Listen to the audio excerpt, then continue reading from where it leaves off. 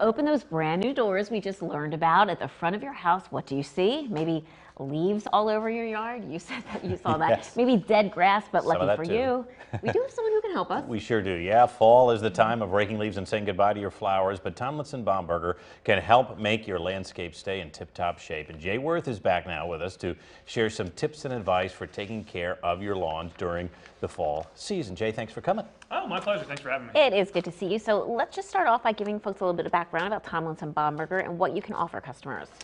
So Tomlinson Baumberger, if you're closer to our Lancaster office, offers just about everything you need for the outside of the home. Lawn care, landscaping, pest control, leaf cleanups, fall plantings, you name it. Out of our Harrisburg location, we're able to do lawn care, keeping the weeds out of your flower beds, which is a big deal for a lot of people, treating your trees and shrubs, and pest control out of that office as well. Very good. All important stuff, but you know, it's fall, so some lawns have died, but some are still hanging on, and you know, we've got some rain in the forecast. What do people need to know about taking care of their lawns, from fertilization to aeration, things like that? Well, fall is a great time to work on the lawn, okay?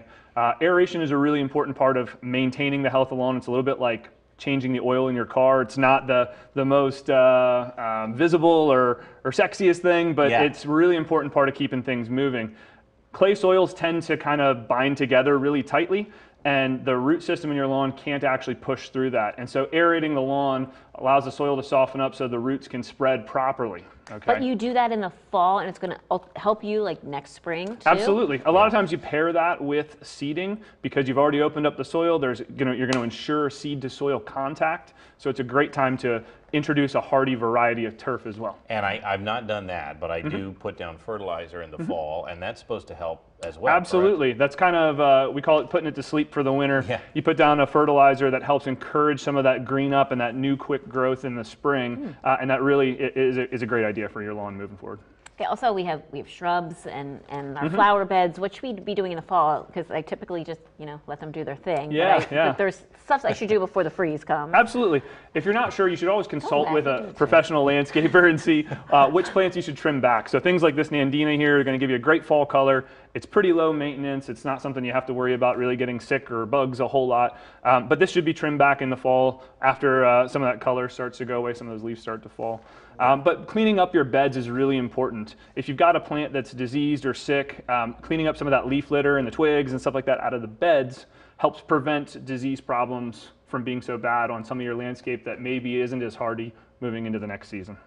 Well, yeah, no, but I was laughing because you said let's let them do their thing, and for you and me, that's typically die. Well, but this is good information. We need help. The last time you were here, you talked a lot about the spotted lanternfly. Is that still a problem? And I just saw a report like there's dark patches showing up on trees and things that are actually the eggs of these spotted lanternflies. So how can you protect your plants against that? Well, right now, what you should be doing, and probably for the next few weeks, as trees are taking up material, is doing what's called a systemic treatment, something that's going to not affect anything else, but it's going to stay inside the tree. And as the spotted lanternflies feed on those trees, that's going to they're going to ingest that material and it'll die. That'll prevent them from continuing to populate and mate.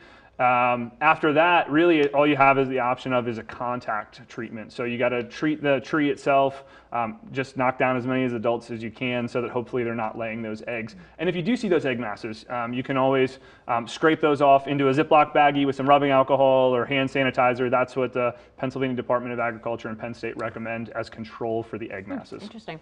Okay, so these guys know their stuff. They so do. Tell us where you're located and how we can reach you. We have an office right here in Harrisburg on South 33rd Street. We have an office in Lancaster, right near the Kellogg's plant off of 283. You can call us at 399-1991 if you're closer to Lancaster, 234-3820 if you're closer to Harrisburg, or always reach us at mytombaum.com. I love my Tom Bomb. That's so fun to say. Okay, thank you so much, Jay. Good Thank to you have so much for having me. Up next, we're going to talk about just getting a whole new home, either buying one or selling yours. That's next.